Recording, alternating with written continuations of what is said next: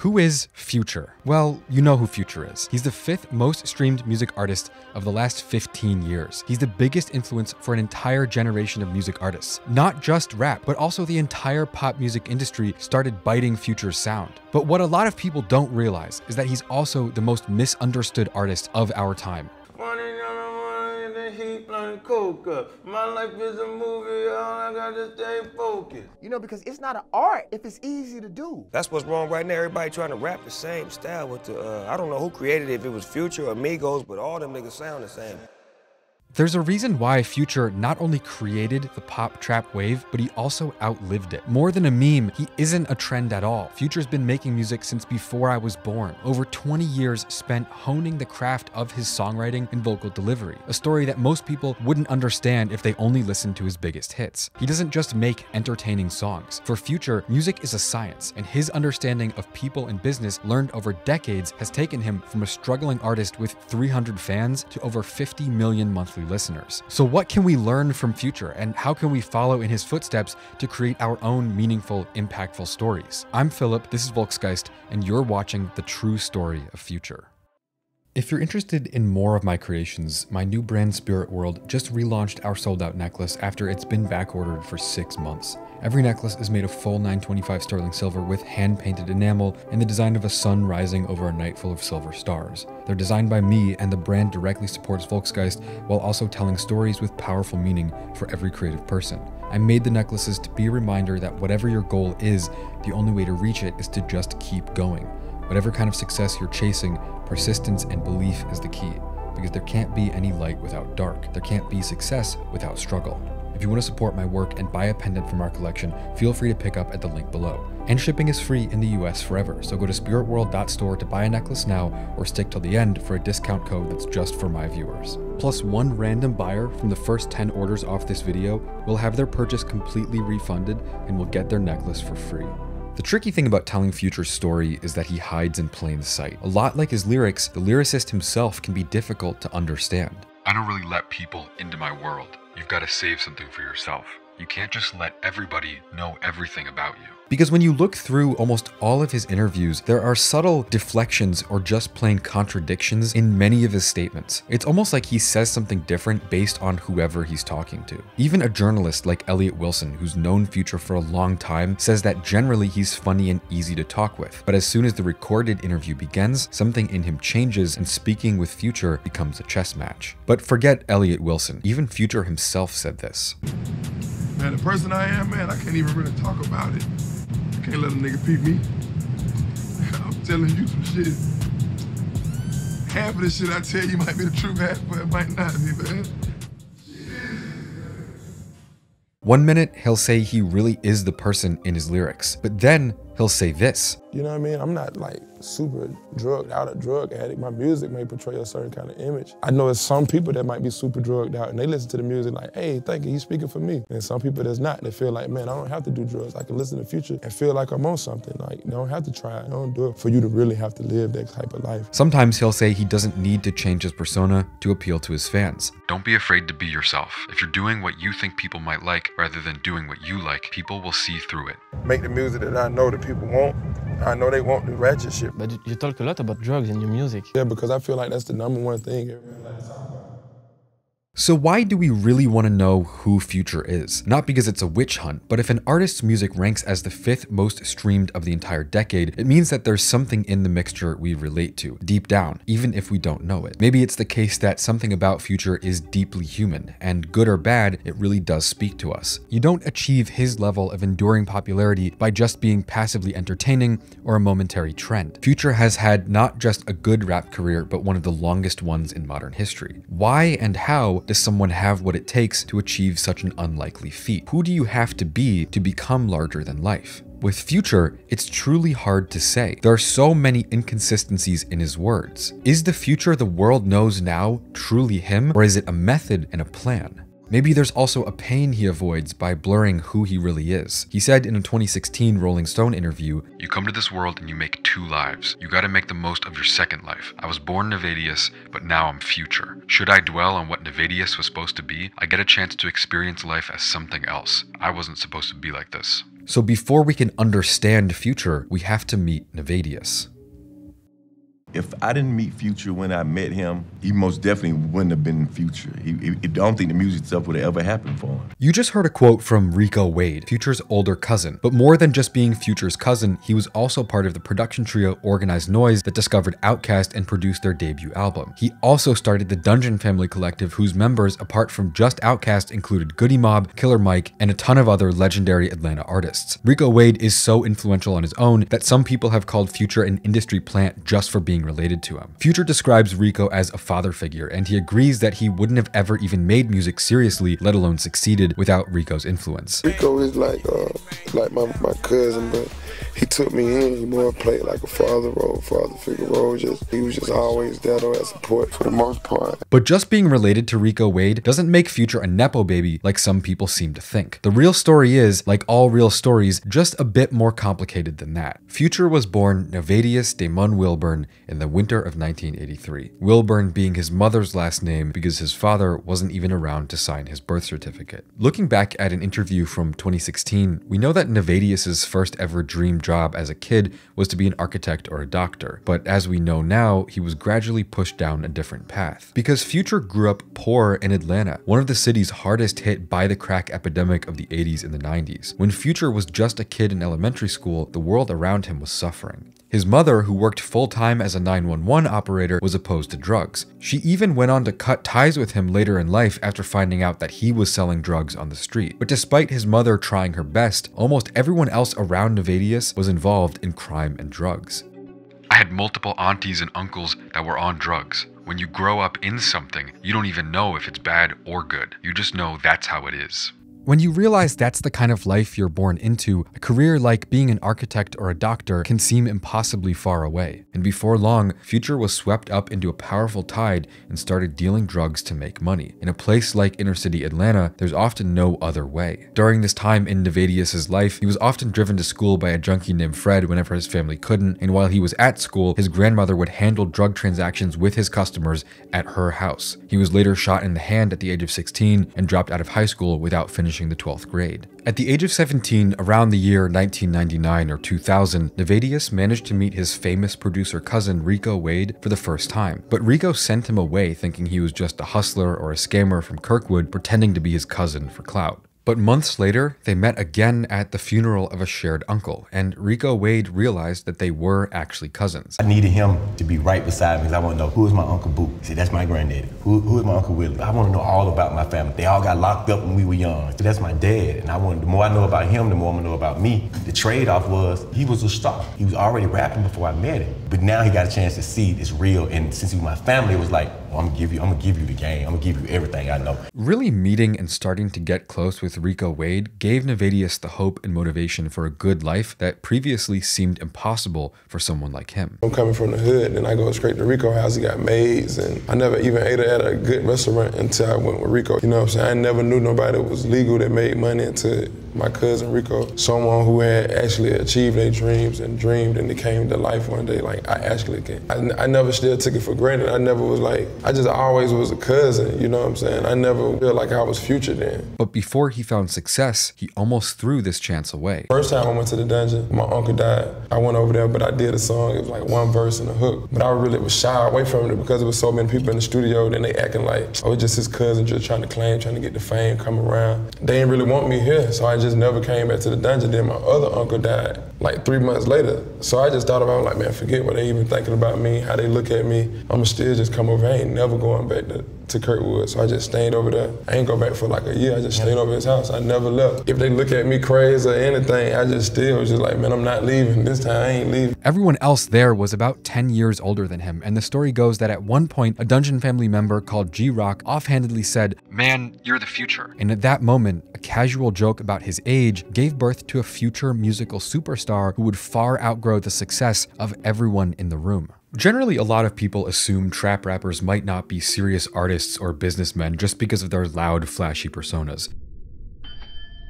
But I'm always reminded of the time 19-year-old Young Thug gave insightful marketing commentary on a Reddit thread like 10 years ago. Within 30 seconds of you rapping, how often do you mention bitches, clubs, expensive cars, and booze? Nothing in the first 30 seconds. Everyone knows you want to wait until the 45-second mark, dick. And I've never mentioned an expensive car in anything for what it's worth. I make a product for a certain audience and I'm good at it. Supply and demand, simple economics. I don't do this because I love the attention. I do this because I have a certain skill set that allows me to get paid without the threat of doing federal time. And similarly, today, there's a perception of Future being a larger-than-life cartoon character who doesn't have a deeper story or technique behind the music he makes. But that couldn't be further from reality. It took Future a lot of practice and knowledge to get where he is now. This is what he said in a 2014 interview. Only the OGs, they know that. The young kids, they don't really understand. They just hear what they want to hear. But it's all good. I know the people that understand music, they know where it's coming from. At that time, he was turning 31, and his second studio album had just dropped. But since the age of 18, Future has been working on the craft of songwriting and even production non-stop, learning not only from his cousin Rico Wade, but also everyone else who came through to work in Rico's studio. From a young age, he got to watch legendary artists at work. People like Andre 3000, Goody Mob, Killer Mike, even Trey Songz, Snoop Dogg, Ludacris, T.I. At this stage, obviously, he was just a fly on the wall, pretty young, not too confident, didn't even try to network or say too much, but he was learning the whole time. The Dungeon family artistic ethos was to give people what they wanted, but to still be as creative and different as possible. Every Dungeon member had a different style. Iron sharpens iron. That maybe is what helped everybody have different styles. Because if you was around, you weren't gonna get those features. Like you weren't gonna be able to even be on each other's album. You know what I'm saying? Like unless you had something different. And Future took notes. You can hear it in his influences. Yes, he's always been a rapper, but he's taken more than a little inspiration from other music styles as well. Artists like Barry White, Anita Baker, Marvin Gaye, Curtis Mayfield. Even as a kid, Future has talked about being enamored by hearing his grandmother sing Amazing Grace at the house. I know the essence of this shit. I studied melody, songs like Amazing Grace, and the pain of it, he says before humming the chorus. It just feels like pain. It feels like struggle. I recognize pain through melody, and it naturally comes out of me at times. Some of you might not even believe me when I say that Future's favorite song of all time is I Will Always Love You by Whitney Houston.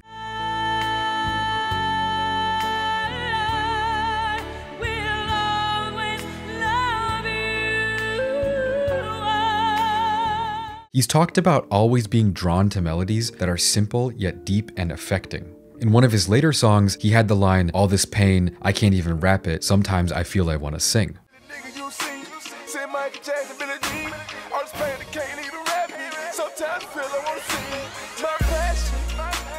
Learning this about Future's backstory completely changed the way I see his techniques as a rapper. Knowing that his signature melodic rap style wasn't born as a calculated business move to be trendy or to innovate music, it becomes a pretty powerful story. His style began as the human impulse to sing comforting melodies to himself through his struggles ever since he was a kid, alone. It makes Future make a lot more sense. But as we know, it took Future a long time to merge these ideas effectively with his own voice and find the confidence to become a star. His first ever song was from 2003 called Belly of the Beast. Yes, 2003.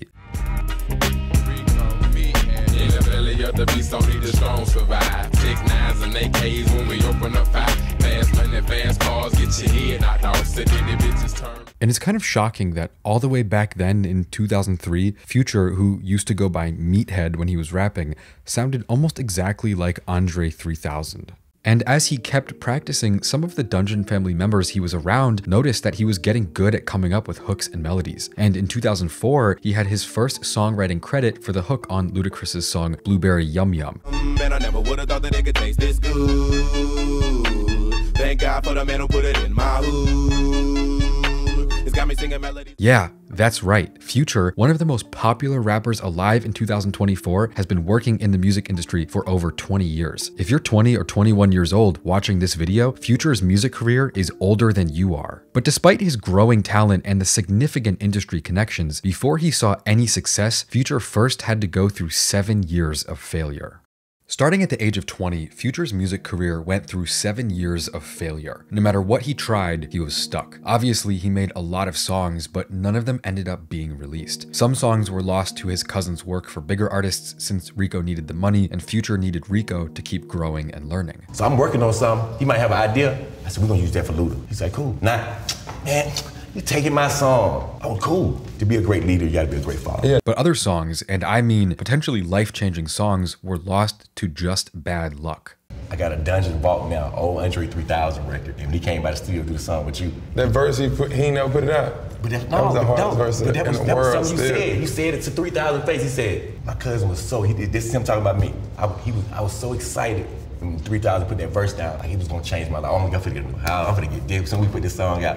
Yeah. Shit never came out. This phase of Future's creative growth was so devastating that he developed a fear of recording in any basement studio from all the times he was let down and his career was stalled in the Dungeon family basement studio. I don't really even record in the basement no more because when I was in the dungeon, it felt like when I was making music and the bottom, it never came out. So I always like to record at the top now. But the bad luck went outside the studio as well. Rico ran into trouble with the IRS and lost his house, and Future had to go back to Kirkwood and resume drug dealing to stay above water. He then got arrested multiple times. It's hard to imagine yourself in that position, sitting in a jail cell over and over, always wondering why you just can't catch a break. You have the skills, you got some opportunities, you even met some musical legends, but despite getting so close to life-changing success, you're still back at rock bottom. Life was not letting Future forget where he had come from. Don't nothing smell the same, your food don't taste the same, nigga. You can't even eat right. Over 21 and you looking at all the mistakes you made and that shit bottling up and you like, nigga, man, I done fucked up so much and get myself to this point where I'm just in life, nigga, feel like you ain't nothing. You know what I'm saying? So I done been to that point where like, man, any chance I get, man, I can't never see that person because I know I ain't built for that.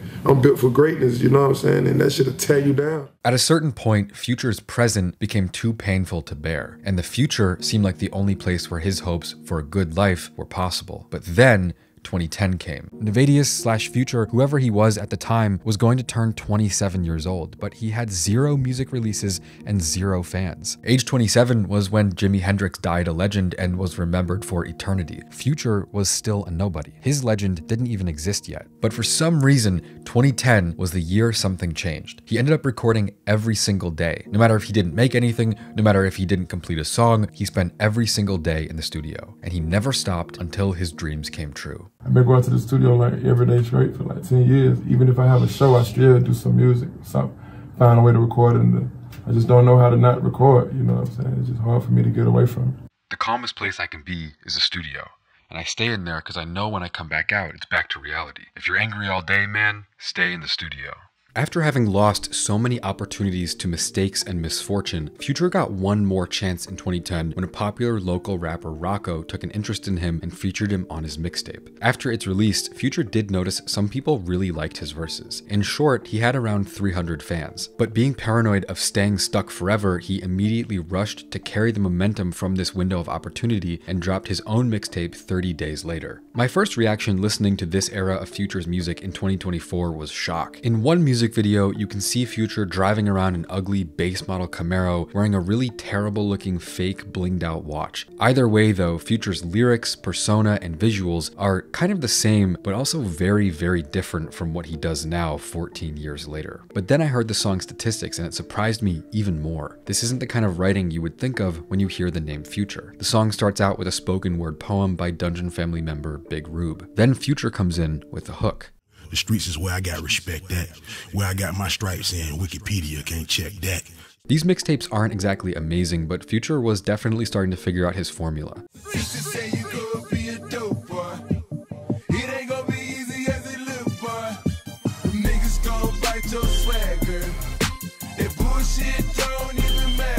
Before long, he got a feature on YC's track, Racks. It spread like wildfire from clubs to forums to radio. Eventually, it even peaked at number 42 on the Billboard Hot 100. Racks was basically a breakout hit. Obviously, both of these artists were excited to have a hit, but Future wasn't exactly happy. He wanted more. He had waited a long time for this opportunity and wasn't going to let it go, especially because as the featured artist, he wasn't getting a lot of buzz. He ended up deciding to make his own mixtape in under a month and put Racks on that project to capitalize on how much potential potential his verse had. In the next 30 days, he completed the Dirty Sprite mixtape and released it immediately. And as Racks continued to blow up even more, it led to a commercial release as Future's first real official song. From having 300 fans in May of 2010 to now trending on national charts, Future's dreams seemed closer than ever. Racks gave Future a glimpse of mainstream success, but to avoid being a one-hit wonder, he needed to build a foundation. And for Future, this core foundation ended up being strip clubs. You ain't no rapper, all them statistics don't mean shit. A regular street nigga don't give a fuck about how many times you went #1, like how many white people listen to your shit, cause they don't even think that, them niggas, the farthest they think is the club. Who's selling this club out? That's who they think is the biggest niggas.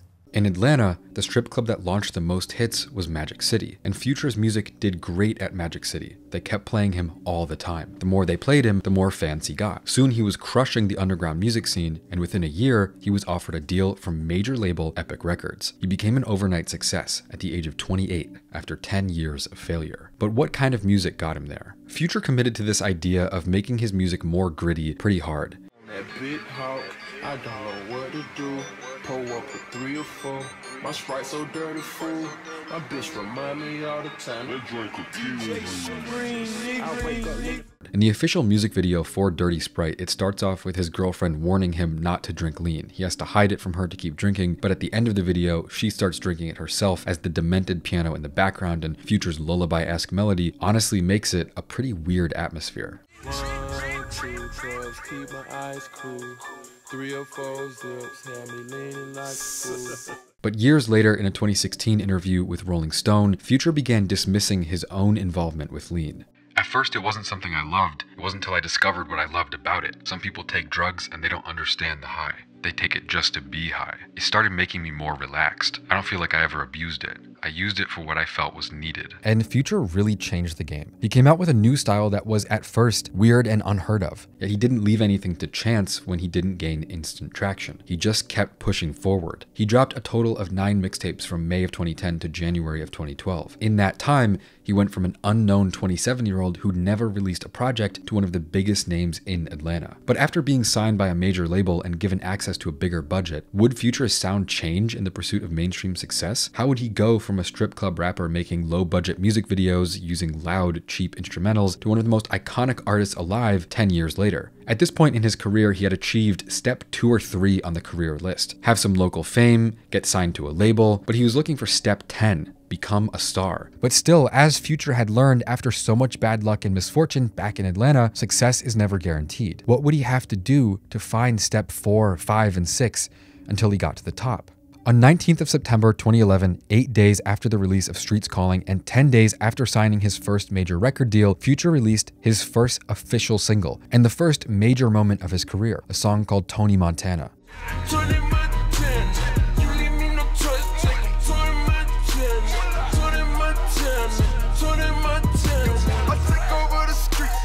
Sometimes being called the first ever mumble rap song, he later said that he was so high in the recording booth he couldn't even open his mouth. And when he heard it again the next day, he didn't even know what he was saying. But it ended up being a hit anyway. And the label needed a remix to boost Future. Lil Wayne offered to get on the song, but Future didn't want to get overshadowed on his first release by someone so big. Instead, he went with a fellow rising rapper, a 25-year-old actor from Canada who was quickly breaking into the rap game. But looking back, they're a lot like two sides of the same coin, going through an interlinked journey, riding the wave of hip-hop's rise to become the new pop. But like anyone who was destined to change the game, Future was also already facing mockery from critics, especially for the unintelligible lyrics on Tony Montana, to the extent that he constantly had to explain his artistic and strategic choices in every single interview he did. Right now, you know, it's a time where you gotta dumb your lyrics down, and because people ain't that patient and they got a short attention span. You gotta catch their attention real quick because they gonna be going on to something else. 80 babies, man, they crackheads. Future would say, you know, you wanna make music to change the radio, not music for the radio. But resonating with the mainstream was also what he needed.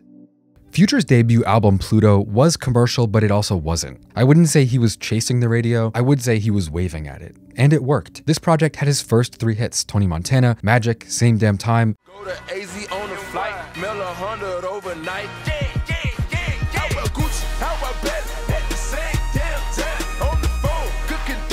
The album even debuted at number 8 on the Billboard 200, which is nothing to laugh at. The production was a big leap forward from his mixtapes too. It's full of futuristic synths and electric guitars that range from distorted power chords to high-pitched psychedelic riffs. At the same time, it has small, easy-to-miss references to his real self that come so quickly it almost doesn't register in the larger atmosphere.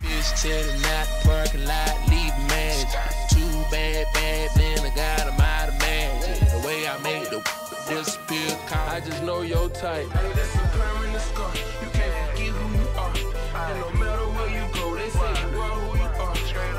Listening to these tracks now in 2024 made me feel for Future. It has to be a really isolating feeling to have these raw moments in your music where some hidden pain spills over for everyone to see, but people don't even notice and keep saying Future doesn't show himself in his lyrics, or you're not supposed to pay attention to his lyrics at all. If Tony Montana is your biggest hit, but you're also dropping bars about the darkest moments of your life, it's a difficult position to be in as an artist. It makes me wonder whether the grimy, hard, drugged out mixtapes were just what he did to get his name out there. He did say in a 2022 interview that what comes most naturally to him was writing soft, melodic songs. I make those in my sleep, but I had to make a certain kind of music to go along with my career and everything that was going on at the time. I was capitalizing off different moments and creating from whatever was going on at the time in the world and my personal life. I was taking the energy from that and making music, but those melodic songs, I make those easy. Even easier than I can make a rap song. So now, after all of that, did Pluto make Future the star he needed it to? It turns out Pluto did its job perfectly. From getting your first major songwriting credit on a Ludacris song to having him as a feature on your own track, 10 years later, Future's buzz was electric. It even traveled into mainstream pop when he got featured on a Miley Cyrus song. As a songwriter too, he was pretty sought after. He wrote and featured on Rihanna's 2012 song, Love Song, and he also wrote Body Party for Ciara in 2013, which was her biggest commercial success since 2004. And apparently, he even originally wrote an early version of Beyonce's huge hit Drunk in Love. Back then, he wasn't credited, but the Genius page for the song does list him as a writer.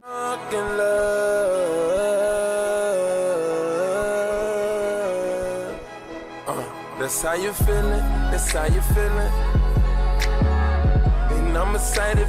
So in 2013, all the fiends are running to get Future's crack. They don't want T-Pain's crack no more. T-Pain's crack got too much cut on it. And that's just all it boils down to. Future took over T-Pain's track. One of the most common descriptions of Future's work at the time was most rappers talk about drugs, but Future's music makes you feel like you're on them. And as early as late 2013, people were talking about noticing his style popping up in other new artists as well. A reporter asked, "Some of your signature techniques now pop up all over rap and pop radio. Are you happy to see the ways you've mutated rap become the mainstream? How do you respond to copycats?" And then in 2014, journalists from Rolling Stone were less subtle. "Following Future's example, hip-hop radio has turned into a cyborg parade. You can hear his influence on young MCs like Rich Homie Quan, Ty Dolla $ign, Kid Ink, and Young Thug. Fetty Wap seems to have gotten his entire style from Future's 2012 song, Turn on the Lights." But despite all of this success, it was still almost like no one respected his methods. People at Pitchfork were even saying that Future would probably fade away just as quickly as he came up.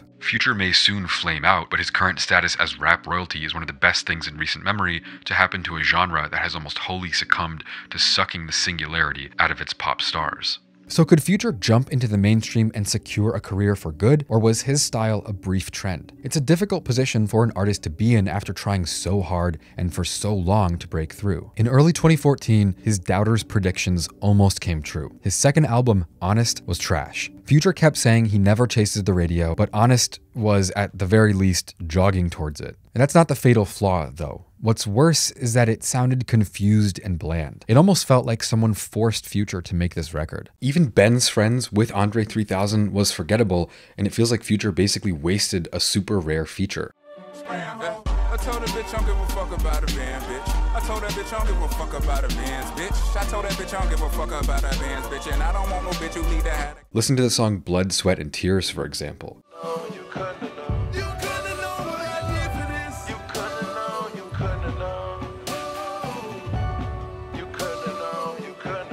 At best, this song sounds like Hey Soul Sister mashed up with Imagine Dragons. What is this supposed to be? A song for high school graduations? Music for weight loss reels? You can hear Future's love of singing and melodies, but it's still just not quite there. Years later, Future admitted that this album wasn't true to him. He said, "On Honest, I wasn't being honest." But somehow things got worse. Just 3 months after the birth of his son with his fiancée, Ciara, Future's public celebrity relationship came to an abrupt end after she caught him cheating. She went on to say that she couldn't grow anymore while being with him, and the backlash hit him hard. Online hate, mockery, people telling Future that he was washed up, a C-list rapper, his career was over. I was scared as shit. I was one step away from being married, and I feel like I failed publicly in relationships. Then you want to go back to doing music, to what you know. And if the people didn't accept you again, the one thing you feel like you can fall back on, it walks away from you. You start to feel like it's over. Yeah, that's right. The Future we know today, the human embodiment of misogyny, was about to get married back in 2014. He cold. She belongs to the streets. Especially with Ciara going on to say things later about how her new man that she married just a year later made her feel like this. He's an amazing father. Like, watching him with all of our kids is like, it is one of the sweetest things. It's one of the sexiest things, to be honest with you. But what hurt Future the most was realizing that people cared more about celebrity gossip than his music. I had got to a point in my life where my relationship was bigger than my music. And it really just like killed me. I was like, man, they don't even care about my music no more. They care about if I'm on the red carpet, the next dinner date. That's not who I am. It's just, I've been creative, I've been setting trends, I've been setting music. So I was just like, man, I wanted to get back into that lane and was just like, man, I'm not doing no interviews so I can explain it. I want people to think whatever they want to think about me. And then I want to make music, and then I want my fans to be able to connect with me. He ended up disappearing from the public eye. He moved overseas to be alone, avoiding interviews and doing what he knows best, recording, and more recording. The humiliation and rejection that he felt, the real possibility of losing everything, Future took all of that and he made music with a darkness that no one expected, maybe not even him. Now, almost a year later, this is how his new mixtape starts.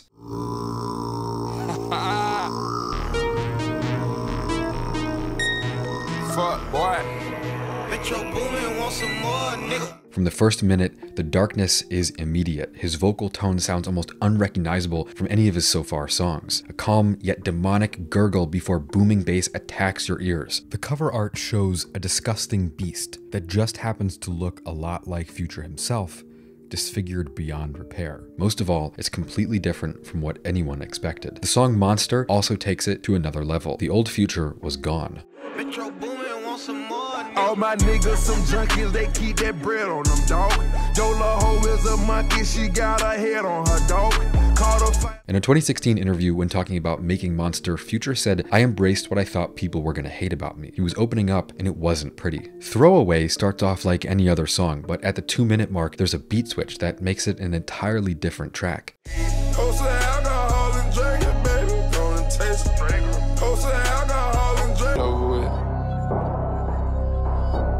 Gone fuck that nigga, get it over with.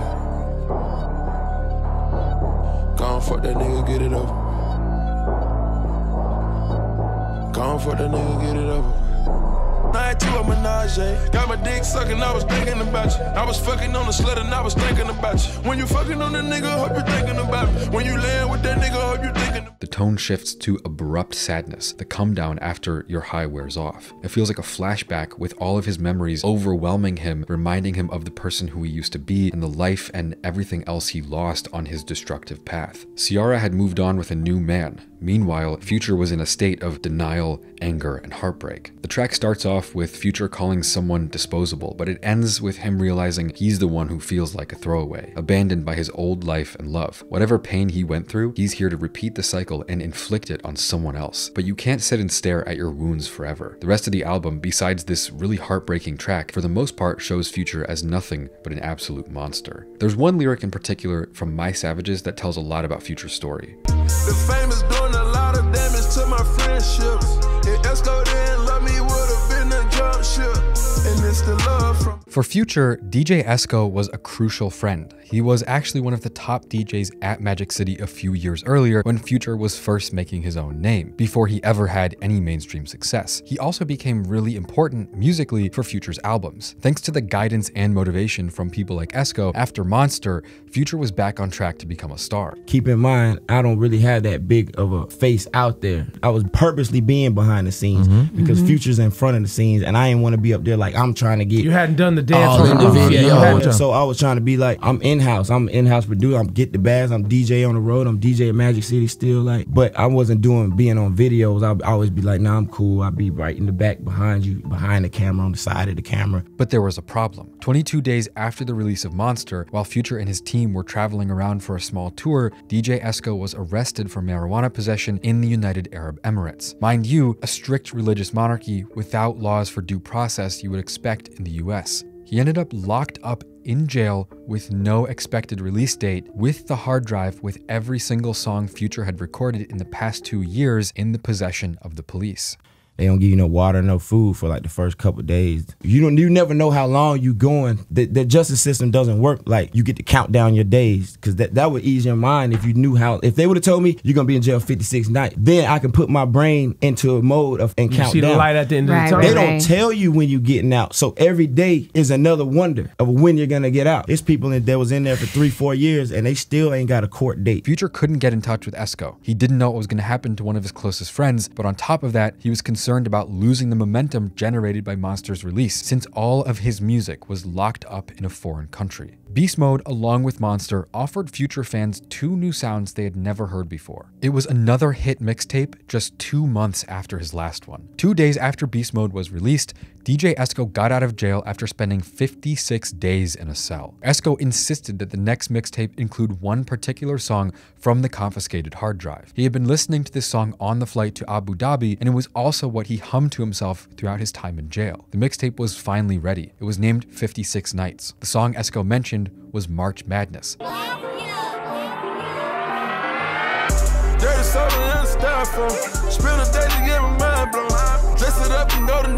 The producer of this song, Tarantino, said that Future told him not to send him any trap beats, and said he asked for beats that didn't even sound like Future's style. Tarantino was supposed to make new beats as if he was making them for another artist. And it's easy to notice how it sounds nothing like Monster, Beast Mode, or any of Future's other records. The drum groove is definitely trap, but the ambient soundscape is synthetic like you would hear in EDM. Future was creating forward-thinking trap songs and hits at the same time. These releases pushed trap forward, and it revived Future's career simultaneously.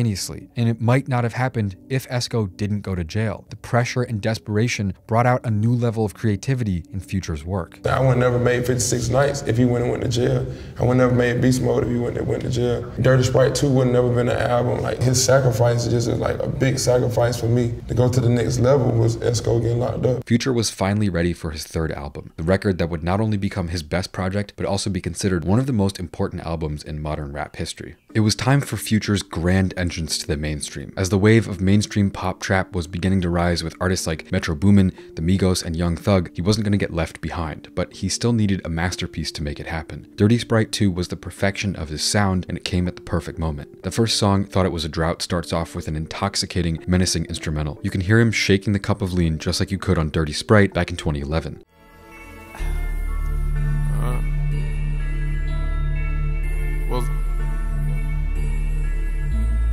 Dirty soda, Spike Lee, white girl, iced tea, fully loaded AP. But in the 2011 song, he sounded like a man flirting with darkness.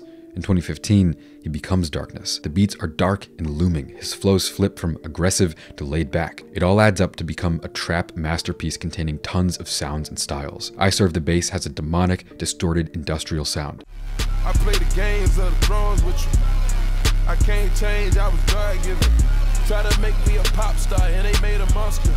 I'm posted with my niggas letting the champagne. Looking through the track list, you can really see how influential Future became by releasing this album. Groupies blends distorted bass and heavy drums with pianos and even sirens, while Future raps with the vocal tone of a literal monster, showcasing a technically skilled, fast flow. He talks about sleeping with groupies, but it isn't sexy. The music sounds like a man losing his humanity.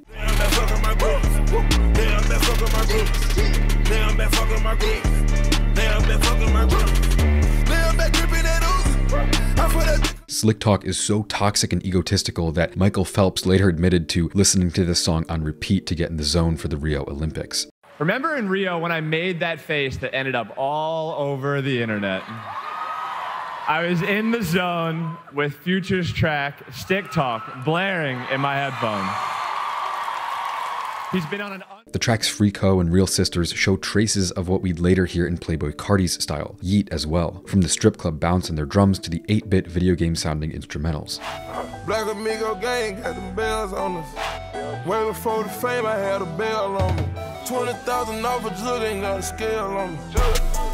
Later on in the album, there are much mellower, more introspective, deeply personal lyrics. Blood on the Money has an ethereal Japanese folk-sounding melody with the feeling of someone having remorse and flashbacks from getting tired of all the destruction they've caused. The lyrics see Future flexing vaguely, but also talking about his misdeeds like he's shaming himself. There's a sense of hopelessness, like he knows he can never change and go back, and how being betrayed in love destroyed him. The final song, Know the Meaning, is also the most emotional and maybe the most personal Future song ever. Country, I need this. 56 nights, gotta know the real meaning.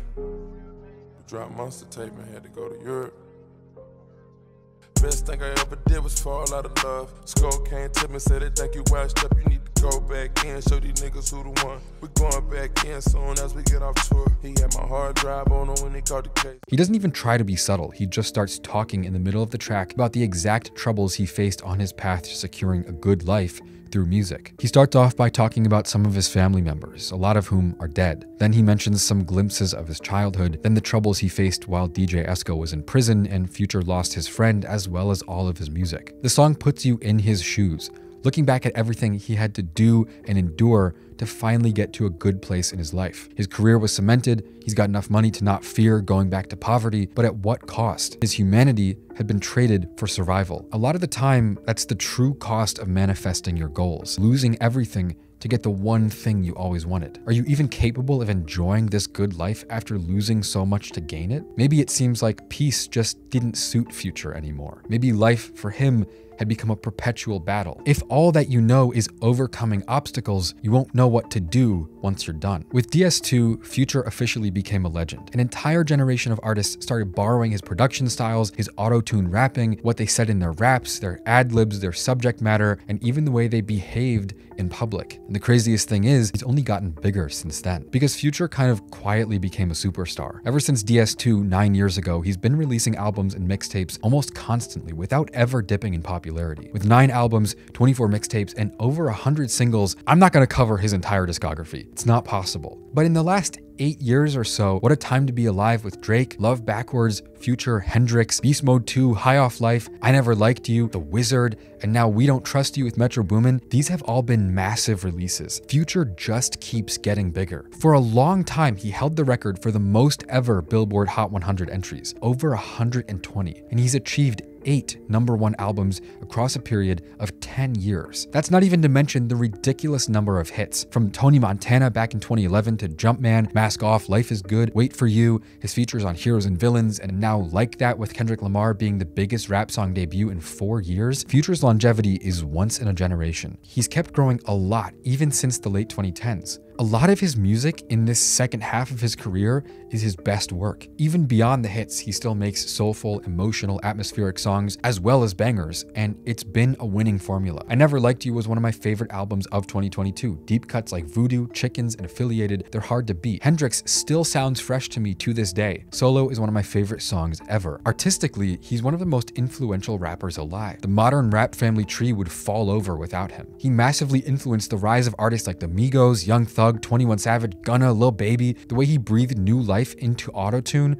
was nothing short of game-changing. But what does it all add up to? Is Future a pop rapper without depth who found a good way to make sales? Or is he a master of his craft who changed the game? Who really is Future? A lot of people don't regard Future as particularly special, but I think that's a big mistake. If I had to sum up Future's artistic ethos as concise as possible, it would be smart, but don't look smart. With most people assuming that he's just an artist who makes simple songs, it seems like more of the case that he portrays a mysterious persona to let people project themselves onto him.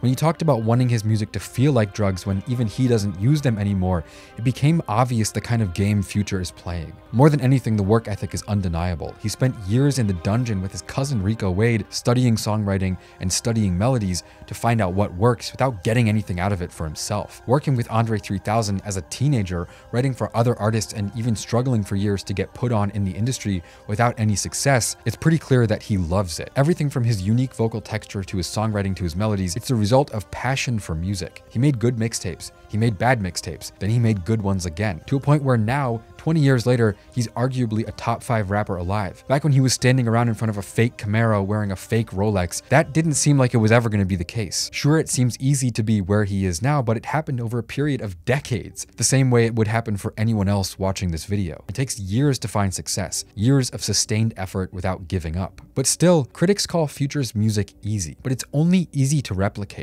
It was very hard to originate. There's no lack of people trying to be like Future, but almost none of them can just copy and have the same emotional impact. But I guess that's what many people call the paradox of creativity. The best work appears so obvious and clear that people don't understand the effort it takes to get there. But no matter what, Future is more than a meme. He's the embodiment of an era of culture, and he got there by manifesting what he wanted through his entire life. You don't get to where he is without living your goals and putting up with whatever it takes to get there. So who is Future? I think we all know who he is at this point. He's the misunderstood genius of our time.